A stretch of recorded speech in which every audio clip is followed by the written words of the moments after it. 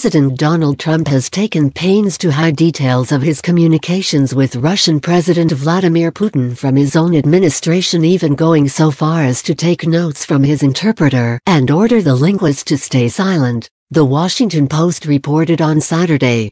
The Post, citing current and former U.S. officials, said Trump took the interpreter's notes after a 2017 meeting with Putin in Hamburg, which then Secretary of State Rex Tillerson also attended.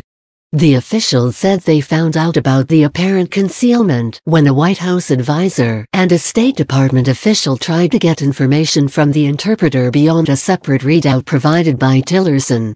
A White House spokesman told the Post on condition of anonymity that Tillerson's readout of the Hamburg meeting was fulsome and delivered to U.S. officials immediately afterward, and a readout was given to the press. The spokesman added that Trump has tried to improve the relationship with Russia and imposed significant new sanctions in response to Russian malign activities. The White House did not immediately respond to insiders' request for comment. Tillerson told the Post in an email that he was present for the entirety of the two presidents' official bilateral meeting in Hamburg, but declined to comment on the meeting and whether Trump had taken the interpreter's notes.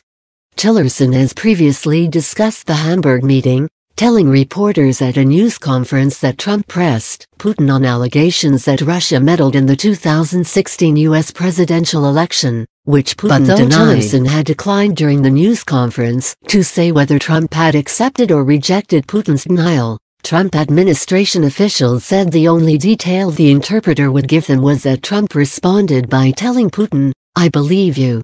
It's unclear whether Trump has taken interpreters' notes on more than one occasion, but several officials told the Post they never received a reliable readout from Trump and Putin's meeting in Helsinki in July 2018, which no cabinet officials or Trump aides attended. U.S. officials told the Post that no detailed records exist, even classified ones, of Trump's face-to-face conversations with Putin on 5 occasions over the last 2 years.